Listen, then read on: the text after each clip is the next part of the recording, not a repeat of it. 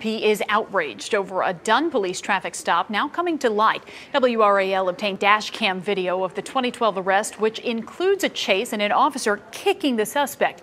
Cullen Browder was the first to report on this last week. He joins us now with a new reaction from the NAACP. Cullen? Well, Catherine, the NAACP wants two things. They want more attention, more awareness of this traffic stop, and they also want one of the arresting officers off the force. This is Dunn Police dash cam video from 2012. It's a traffic stop for speeding. Then an officer tells Seneca Jackson he smells marijuana, orders him out of the car. Instead, Jackson takes off and leads police on a brief chase. Once he stops, officers force him to the ground and handcuff him. Then during a heated conversation, a female officer identified as Lieutenant Cary Jackson then kicks the handcuffed suspect in the side. The NAACP is frustrated this didn't come out until 5 years later.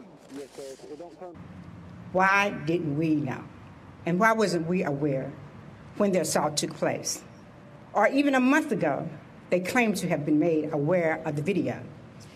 They failed to do something about the violence of the officer.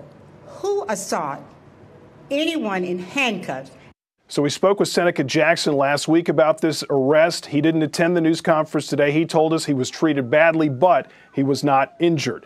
Now, the Dunn City manager responded with this statement, quote, "As the final decision maker for personnel matters, it is not appropriate for me to comment on the specific actions in the video. However, I do want to tell the residents of Dunn that I expect the highest level of professionalism and accountability for actions from all employees of the city.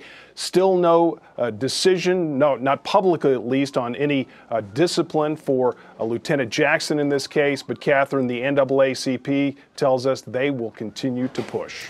An ongoing story for sure. Cullen Browder in the newsroom. Cullen, thanks.